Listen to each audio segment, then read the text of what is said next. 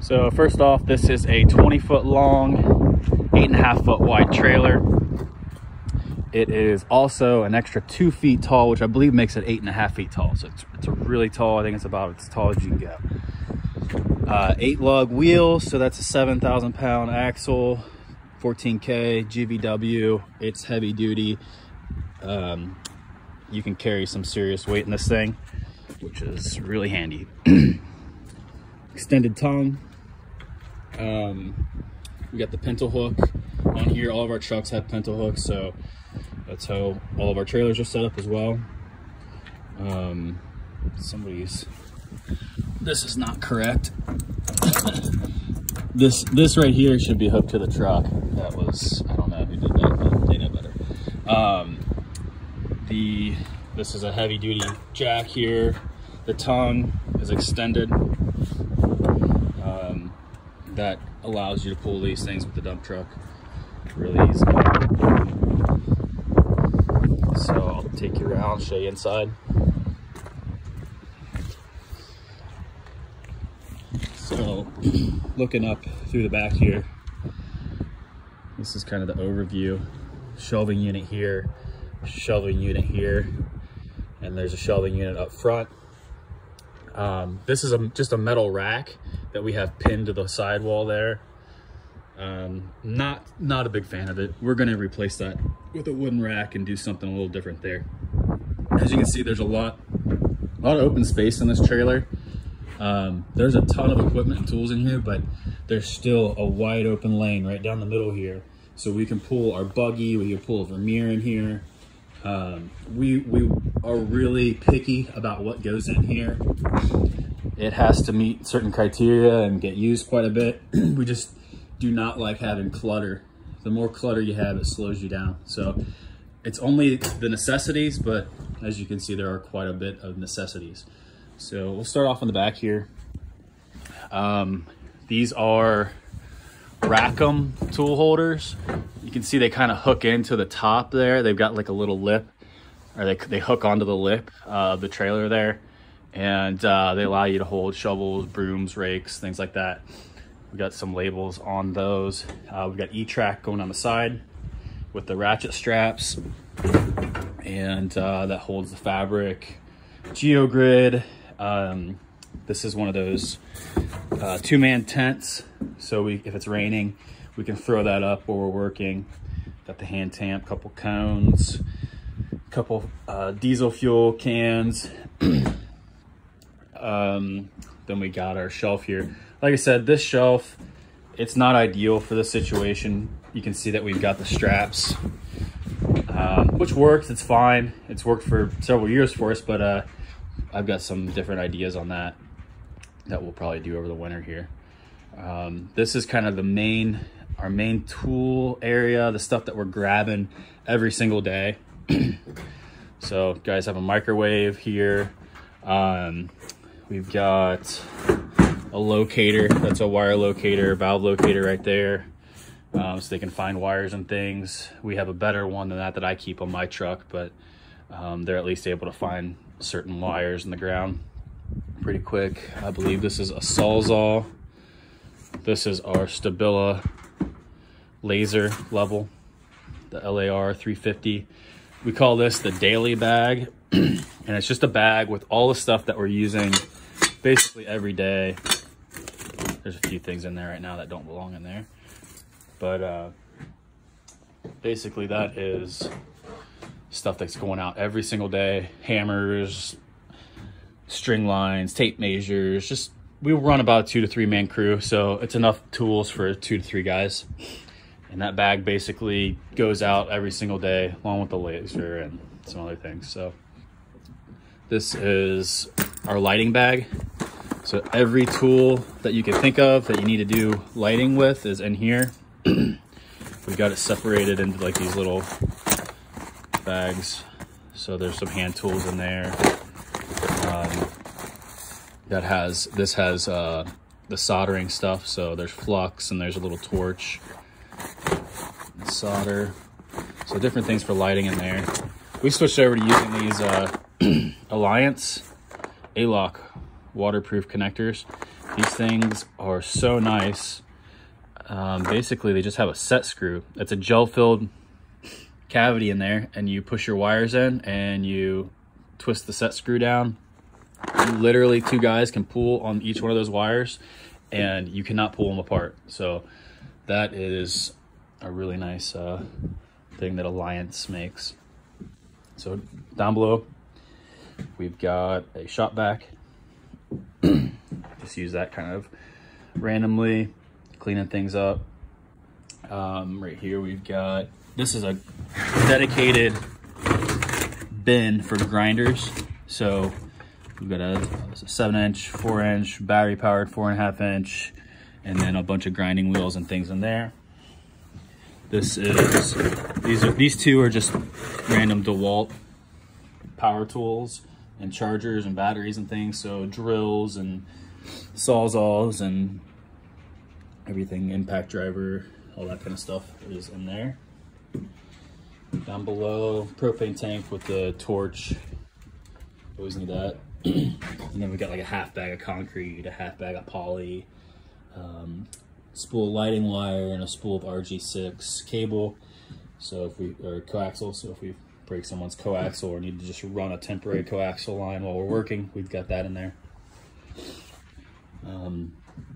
Right here we've got our Weber CF1 compactor.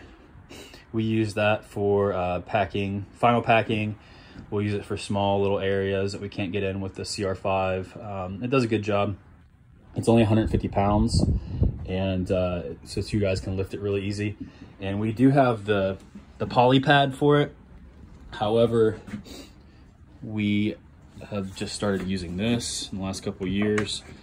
Basically, it's just a mud flap, and we have 2 pieces of direct burial Romex on there, and we can put that pad on and off so much faster that it doesn't even make sense to use that expensive poly pad. We just use that thing, and as those wires get busted, we just replace the wires, and maybe we'll go through a pad every 1.5 years. Like, it's not that big of a deal. So we prefer to be able just to use that packer both ways, and the mud flap works just fine.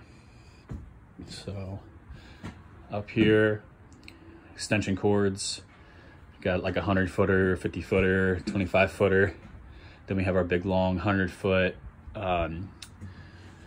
air hose. This is for the Pavemore, which is hanging up right behind that on these E-Track hooks. I think I got all these E-Track hooks on Amazon. They're real easy to find. This hose, actually, we were having trouble with the Pavemores at first, and especially in the cold weather.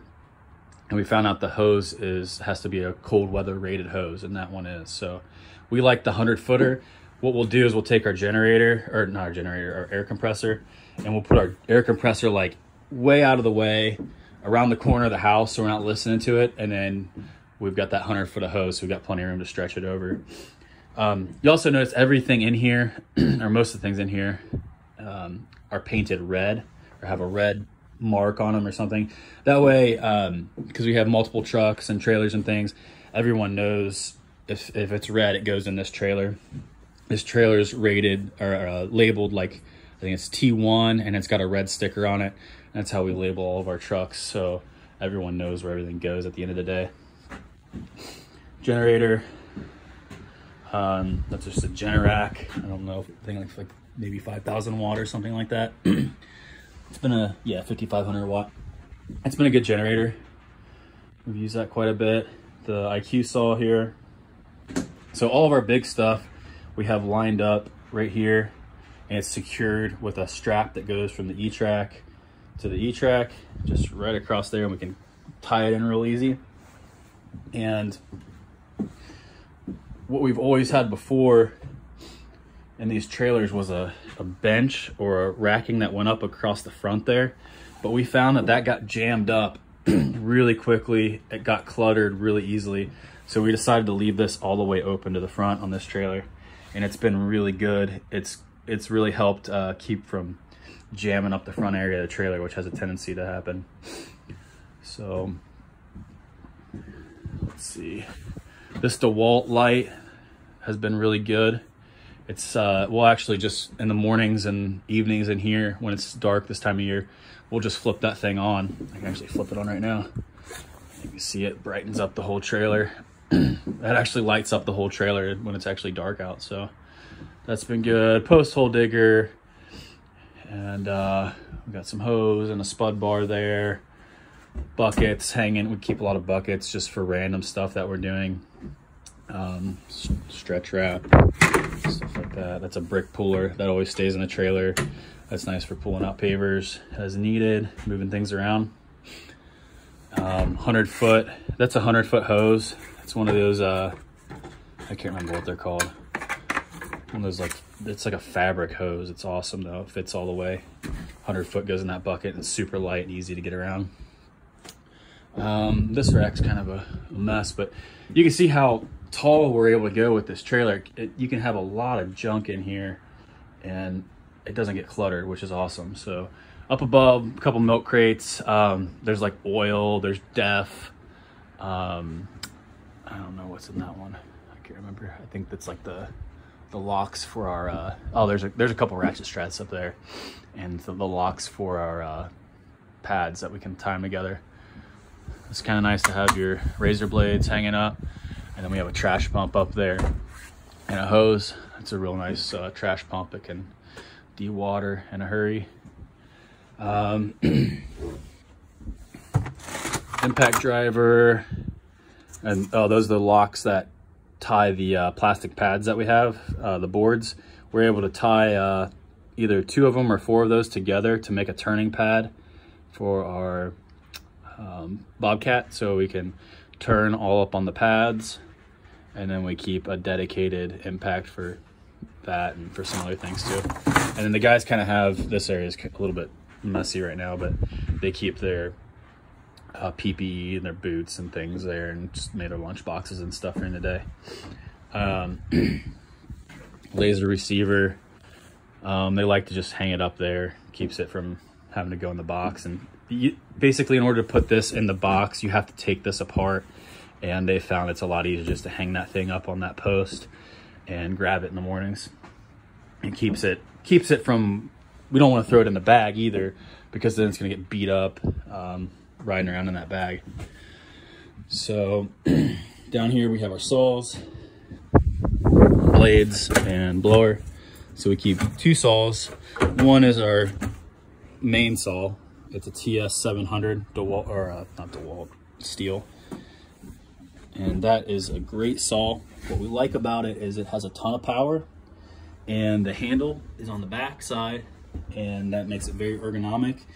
Even though that's very heavy compared to your old TS420s, it's a lot easier to handle, a lot easier on your back, because you're standing more upright as you're cutting on the ground. So we definitely prefer that. We've got the Lattice Hurricane blade on that, Lattice Hurricane blade on this, or Lattice, I don't know if it's Hurricane, Lattice blade on this.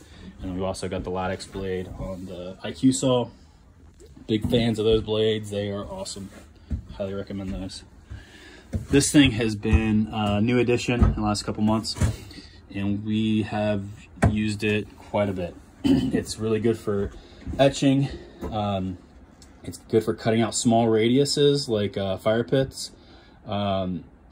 It's very handy just to make a quick cut here and there, because you have instant power. I mean, you just pull the trigger and you're cutting. So you don't have to drag a cord out. You don't have to pull start it. Quick cuts. This thing has just been awesome. And you're not going to sit there and cut in a whole patio with it. That's what that's for. But you can do some things quickly and easily with that. It's super light. It's really handy. We like it. Down here, we've got the old school chop saw with the Lattice blade on it as well. We have to get that. We just use that kind of in a pinch, or if we're doing a ton of mitering and we got 2 guys cutting. Typically we're using this, but actually the other day the brushes went out on that thing, so we had to bust this guy out and miter in a patio with that. So we keep that on hand just in case we need it. 5-gallon fuel tank, gas, 2.5 gallon of mix, and 2.5 gallon of regular. We've started carrying a little bit more regular because we've got the buggy on the site, and that thing sucks it down pretty quick. So, and then we've got a Milwaukee circular saw, and that's also got a metal blade. That's handy here and there. Just nice to have around. So this shelf's been really good. Just made out of 2x4s, and wrapped it around with 3/4 inch plywood. And that's this has been really solid. Hasn't budged, and it's been, with the extra height in here, you just have so much. There's a lot going on in there, and again, I didn't want to take it across the front here because I wanted to be able to have this aisleway go all the way up. What ends up happening if you run that across the front is you end up losing aisle space, and then there's all this unusable space like in the corners here. You would have a corner on each side that would be completely unusable. So I recommend not putting a bench or something across the front of your trailer if you can avoid it. Sometimes you can't avoid it, but in our case, we were able to. And I think that I can attribute that to the additional height that's in here. So this is the main piece that I stole from my buddy Andy. That is the Milwaukee, I can't remember what those things are called. They're not pack outs, it's the other thing. But we made this out of 3/4 inch plywood, and I used the Craig system. So you can see all the Craig screws that fasten this together. And then we have it fastened to the sidewall of the trailer. It's been completely solid, haven't had a single issue with that. We have all of these bins are full of all kinds of tools, or all kinds of supplies and tools. So this one I just pulled out tap cons, concrete anchors, concrete nails. So you got every size tap con, keep the drills in there with it, some red heads, all ready to go. So you can see it when you're on a job site and you need something quickly. It's there. You don't have to think about it. You don't have to go to Lowe's. You don't have to go to the hardware store. You just got it. So we have these all labeled now, and we have them numbered, so they're going back in the same spot every time. And that's handy because you know what happens when you're working. You go hop in the trailer, you want to grab something, you want to know where it's at. It's like muscle memory. You just want to go for number 4 because you know that's where it's at.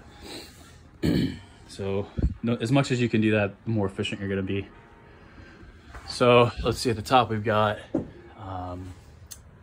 3/4 inch electrical connectors and fittings. That's just 3/4 inch stuff. I honestly can't reach that, so I'm gonna grab it. Right here we've got stuff that's at the top is stuff that doesn't get used a whole lot. Some swing tight fittings, irrigation stuff, nozzles. We don't do a lot of irrigation, but we got it. You hit a head, you gotta do a little repair. It's there, so we can. Sprinkler heads, that's just full of sprinkler heads. Drip irrigation, we use this quite a bit. We do a lot of drip irrigations on our jobs. So that's got every fitting for drip irrigation, got some staples. So the guys will take this and a spool of drip line and go out and go through the yard and do the job and work out of this bin. So it's labeled, just grab it and roll.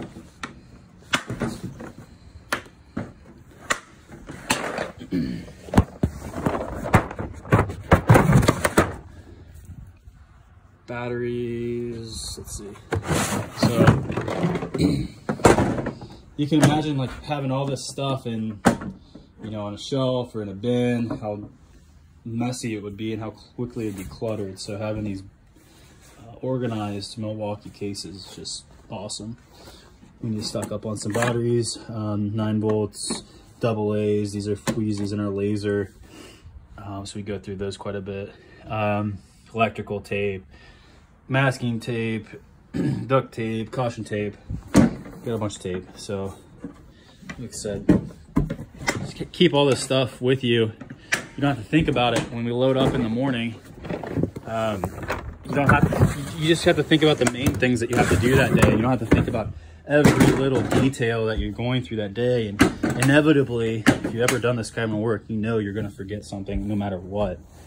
There's going to be things you don't think of. So this has got some PPE, got some propane tanks. I need to add some glasses in here and earplugs, respirators, all that kind of stuff.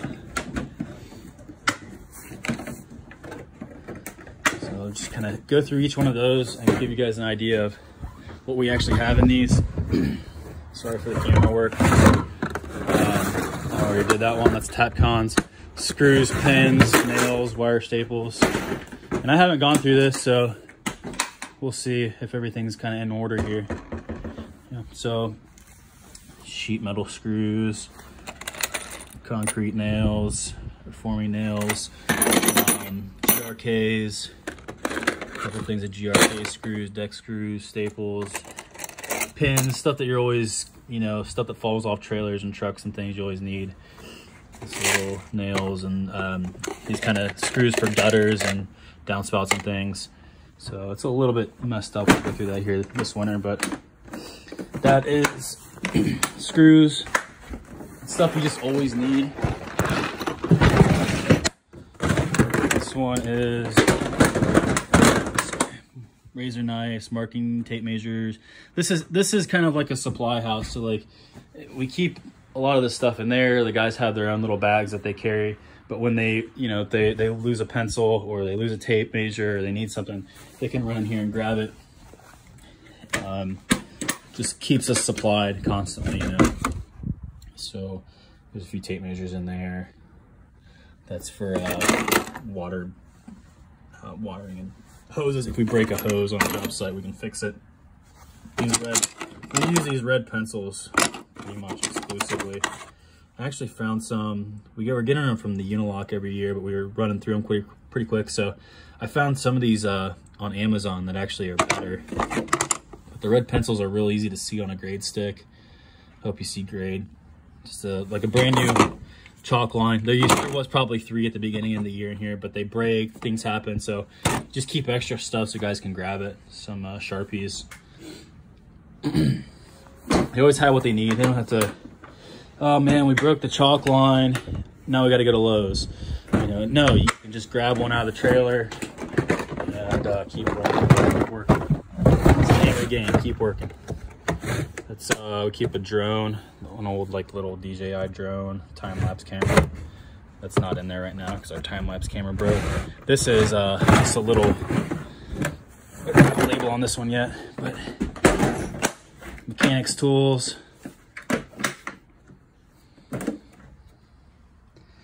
And that's just some sockets, ratchet. Keep the line level in there because if it's in that bag, it gets beat up. Just some hand tools, air chuck, stuff like that. Just, you never know what you're gonna get into. This has saved our butt sometimes, you know, on the way to the job site. You have a tire go flat or something like that. Or gotta work on a machine, real quick stuff. We have a mechanic that does most of it, but you know, sometimes you get in a pinch. This is handy right here. It's our cable repair kit. And this has everything you need to fix RG6 or RG11 cables, because we're always running into people's cable lines. And a lot of our clients, they work from home and they got kids, whatever. It's a big deal if you knock out their cable. So we keep all this stuff on the trailer. If we hit their cable line, we have it marked, we mark it, we pull it out of the ground. We always are very cautious not to hit it, but inevitably someone accidentally shoots a spade through a cable line here and there. So we have a little toolkit from Klein, and then we have the fittings, and I showed you we had that spool of RG6 there, and we have a spool of RG11 too that's in the shop. But we're able to fix the line real quick, and then they do have like an outdoor repair kit. We use these just heat shrinks and put those around it. We had pretty good success with that. And then there's some more area that we can utilizing here, we actually threw our extra set of brushes that we bought and a couple little random screws for the saw. We threw them in here the other day, so probably find a better place. But for now, that'll work fine.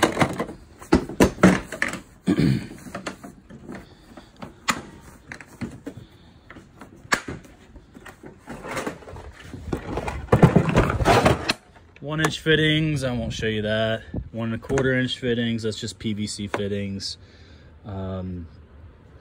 I guess I'll just go through one of these, but they're all pretty much set up the same.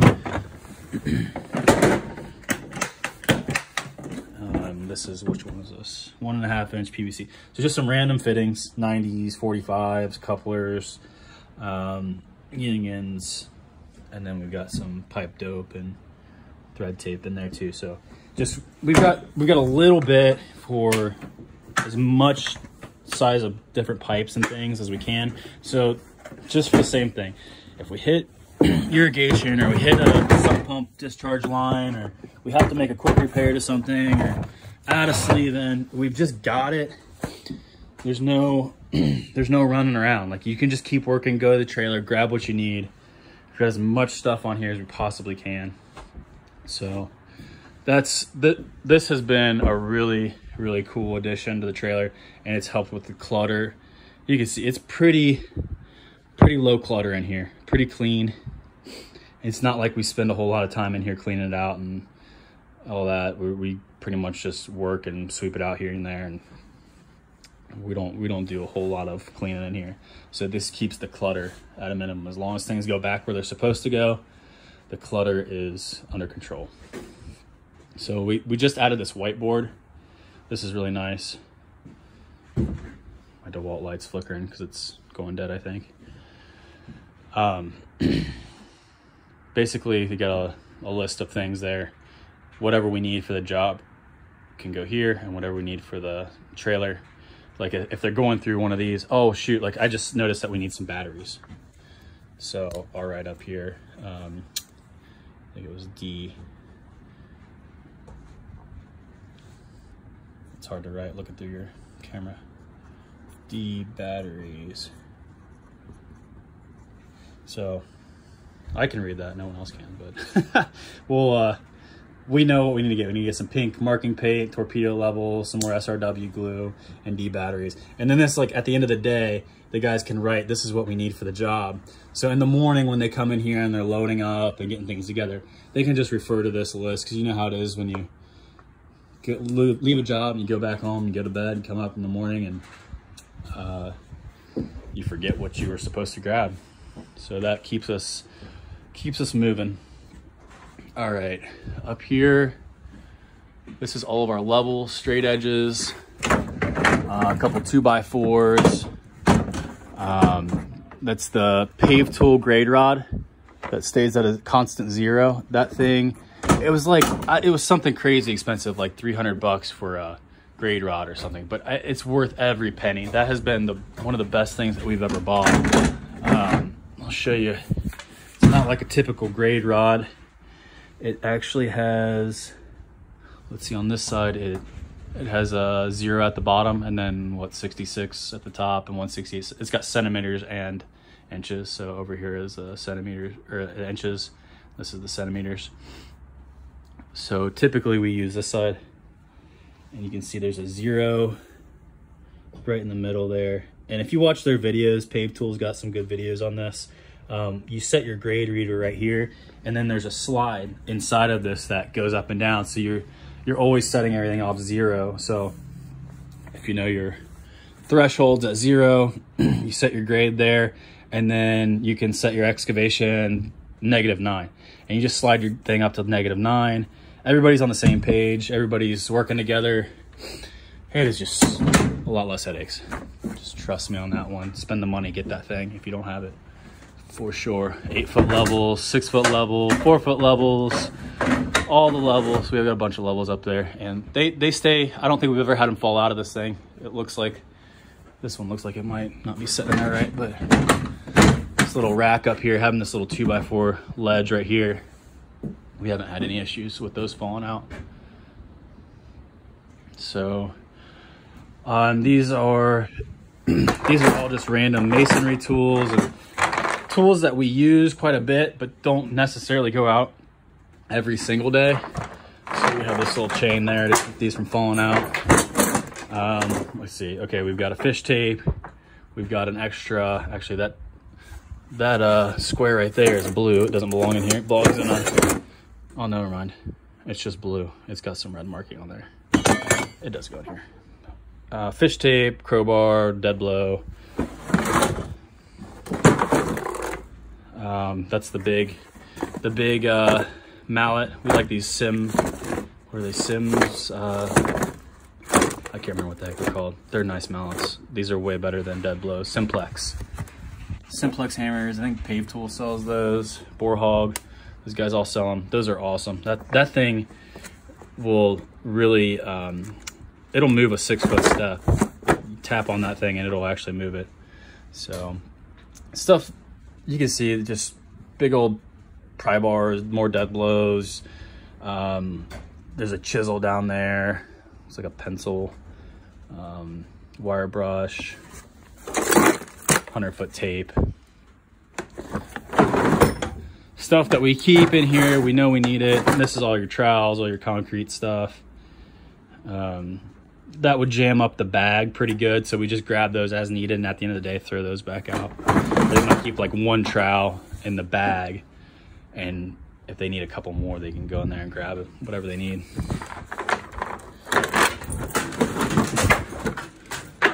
Longer tape, more trowels, screwdrivers, I don't know, concrete bonding, adhesive, fortifier, just random stuff that we need in here, notch trowels,